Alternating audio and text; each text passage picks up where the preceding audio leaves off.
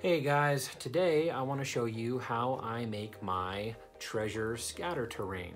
There are a few videos that exist out there today that show you how to make these bases in a similar fashion, but I'm going to show you the materials that I used and how easy it is, and I'm going to kind of go step by step without actually creating it. What I've done is I've created the steps out so I could show you what they look like in a few simple steps, and in no time at all, you can have your adventurers raiding vaults, fighting dragons to get some treasure, and they make great, excellent pieces to your terrain collection. So let's jump in.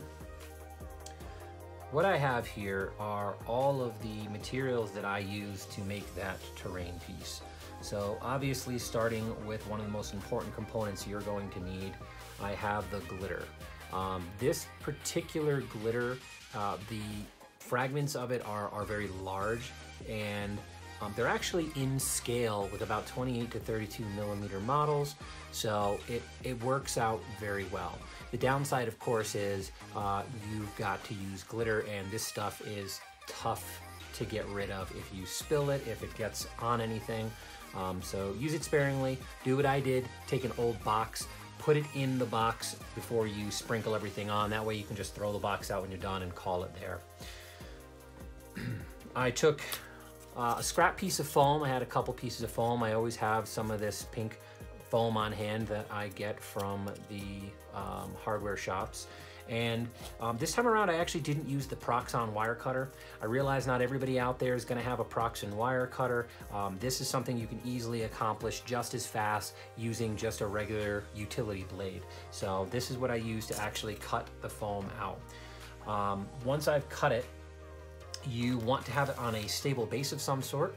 So I use a very thin MDF board. You can buy these things in stacks, and they're pretty thin. They also cut around the edges very easily with a utility blade.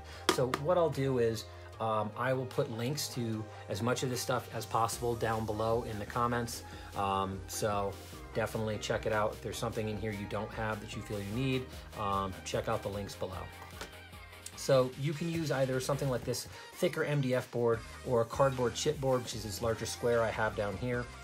I prefer the thinner MDF board because it's more stable, doesn't really have any flex to it. It's not too heavy, but does add a little bit of weight to your pieces, and pieces just feel a lot better when they're a little bit more solid. Of course, I've got my mixture of Mod Podge and black paint, which helps me coat and seal the model, get it ready to be primed. An optional step that you don't have to deploy is gold primer. So in any areas that end up going bald, you don't need to worry about there being some kind of black underlayer. It'll be a gold underlayer. You can use any kind of glue that you want. So I use just Mod Podge. I've got a ton of this stuff laying around. You can use Tacky Glue, any Elmer's glue, whatever. But this is what you're going to brush on all over your foam piece once it's on its board before you put on your glitter. The Tacky Glue will mostly be used for the decoration elements where you're going to put the gems on, the jewels on, things other than the coins. You don't want your treasure chest hoard looking like it's just a pile of coins. It lacks imagination. Now, before you end up putting on any of the good stuff, the jewels, the gems, treasure chests, any kind of small elements, before you actually glue any of this stuff on, what I'm gonna recommend is you cover the glitter part with all of this polycrylic finisher. Get it in a gloss. It does come in a matte as well, but you're going to want to get this in a clear gloss. It's going to do two things. One, it's going to seal your piece, keep them nice and shiny, but more importantly, it's going to keep your glitter from flaking all over the place. I have one piece here that I haven't put this on yet, just to kind of show you the process that I'm doing, and it'll probably get some glitter all over the place, but I'll deal with that. In any craft store or Amazon or anywhere, I'll have a link again to some of this stuff, just for ideas. You can buy these plastic jewelry beads. They're in the shape of gems. And then you can get some of the other stuff like I've accumulated over the years. various glass gems. They have the flat silver side on them. You just dab the glue on, stick them down, and no one will be the wiser that it's a half-size gem. If you really want to step it up and get some good shine going, you can buy some of these glass Swarovski style ones. Wait for them to go on sale. Wait till you can get a coupon on them. Like it shows, these are $6 US. They were on sale when I picked them up for like $3, so it worked out pretty well. And you can visit the jewelry section again to get some shiny little bits from the beads, necklaces, pearls. These can be whatever you want. I got these little silver ones because they kind of look like crowns to me. And then this gold one here looks like a goblet. A company out there called Secret Weapon makes all kinds of paints and resin components. And I actually have a little bag of them that are primed and ready to go. They are treasure chests, little gold bags of coins that I used on this piece. And you can kind of see, they actually do come with coins on them, but to be consistent with the piece, I slapped a little bit of glue on top of those, and then I put a little bit more glitter on top so it would give it a more consistent appearance. So I'm just gonna lay out here the couple of stages that I used when creating these pieces.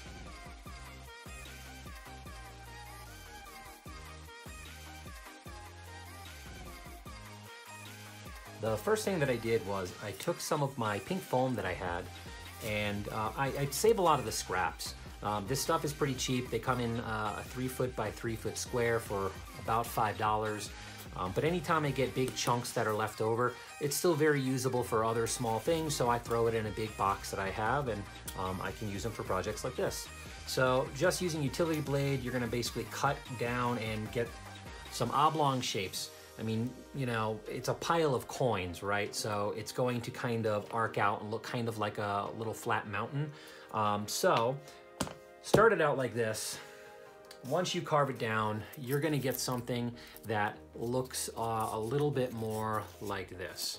So what you wanna do once you've kind of gotten a form and a shape, and you want it to be as flat and consistent as possible so you don't have too much space underneath, you're going to want to use your chipboard or your MDF board and give it a base. So what I did already is I cut this out of MDF. I used the same utility blade, and you're just gonna use tacky glue and glue it down into place like this. So now you'll have a nice solid piece. It'll be a nice good base for it, and it should work out pretty well.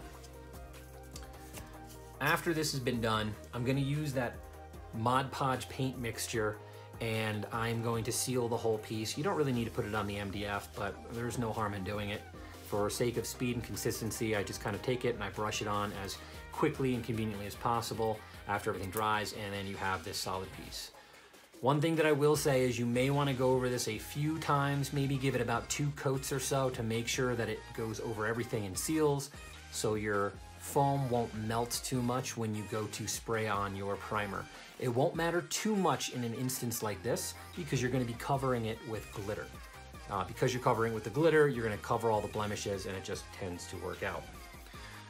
So now that you've gotten the black paint on, this is what a piece looks like after it's just been primed. I put on the Retributor Armor from Citadel Spray. You can use any gold primer that you have.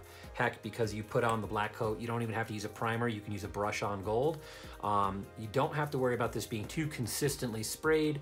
Again, it's just to have an underlayer in case you end up with a couple of bald spots from your coins. It won't make too much of a difference.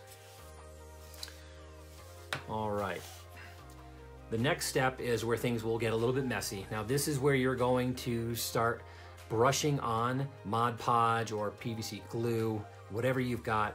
Cover all the angles. You'll see one thing that I've done when I cut all my pieces is I beveled around the edges. Doesn't matter if you get any glue on there and some of the glitter gets on there, that's fine. I just like it because it gives a nice flat edge when it sits on my table. So now I've covered this whole piece in glue, and all I did is I dropped this in an old box that I had laying around, brushed it up with glue, and then I just started dumping the glitter on top of it to get this nice consistent covering as best I could with all of the coins. You could stop here if you're content with just having the coins. It looks pretty good. You are going to want to, again, use some polycrylic or whatever sealer you have that keeps it nice and glossed to prevent this from getting all over the place, because it will. I mean, it's going to. And this piece hasn't been sealed yet, so it will definitely get some glitter all over. The last stage, again, using all of the little bits and pieces, and I actually used some Fire Slayer components that I have from Games Workshop, threw in a shield, a weapon, a sword. So you can use leftover bits that you've got from your other miniature builds, paint them up, throw them in here, and all of a sudden they're part of the treasure pile. So once it's all said and done, I've got a nice looking gold treasure pile. This is gonna go really, really well in the vault scenery that I'm building. I'm hoping to have that video up to you guys next weekend, along with a few other videos since it's a holiday week. But this is the start of a massive treasure. Is the treasure real? Are your players going to be surprised when they get in this vault and they're just surrounded by a Scrooge McDuck proportion of gold? Well, there might be some other things lying in wait, but I'll let you as the game masters decide how you're gonna play that out. And that's really all there is to it. You can obviously go through all of these steps, and you could potentially skip this priming it gold. That way you don't see any black underneath your piece. But when it's all said and done, you're gonna have a very solid piece to bring to your table. And it breaks up the monotony of just having caves and stone and dungeon tiles. It adds a little bit more flavor to your table, and it's super cheap to make. I mean, if I were to do the math on this, between the Mod Podge, the glitter, the primer, the Tacky Glue, honestly, the most expensive components were probably the little crystals that I ended up buying from Swarovski because they're a little bit shinier. But I can make dozens more of these with the components that I have.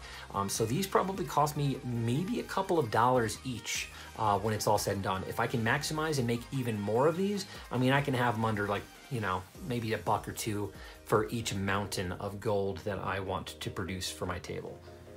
Thanks again, guys, for checking out my video. I hope that you found it very useful and it's something that you can bring to your tabletop games.